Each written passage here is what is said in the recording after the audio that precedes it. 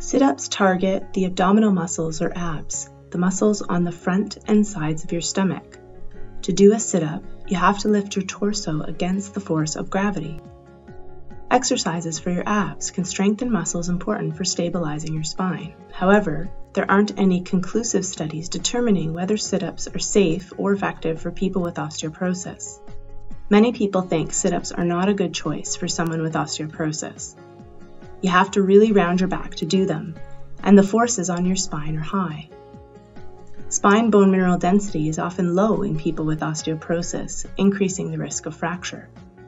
Some people think that sit-ups work the hip flexors hard and could cause back pain. The plank involves getting in the push-up position with your forearms on the floor and your body aligned in a straight line from your head to your feet. Push the floor away. Brace the muscles around your trunk. Hold for 10 seconds, rest for 5 seconds, and repeat. Try to do 1 to 3 sets on at least 3 days each week. Progress by increasing time or the number of sets.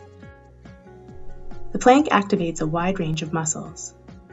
The spine is held in a neutral position and there's no bending or flexing of the spine. To make it easier, plank on a wall or counter.